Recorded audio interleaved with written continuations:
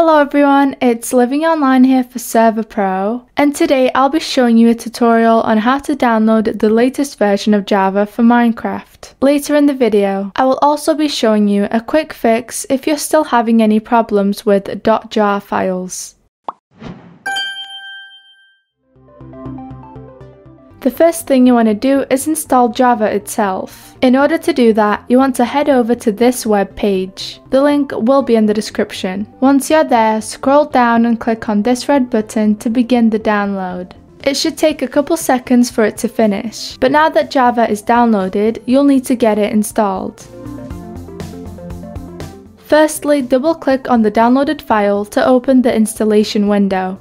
Then you'll want to click Install. It will take a few seconds to download and install all the required resources onto your computer. It's then recommended you restart your PC for the changes to take effect. Once you've done that, you need to make sure Java is actually working. You can do this by downloading the Optifine or Forge clients. If the .jar file has this symbol, then it should be working perfectly and you don't need to follow the rest of this tutorial. However, if it just comes up as a blank page, you'll need to download the Jarfix application to fix these broken files.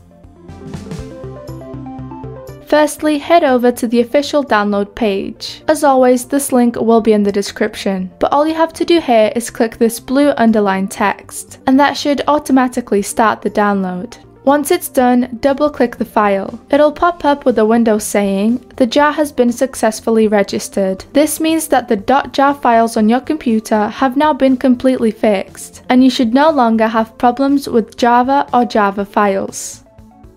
Well, that's it for this video. If you have any questions, make sure to leave them down below. And if you want to see more from my channel, make sure to subscribe. Thank you for watching.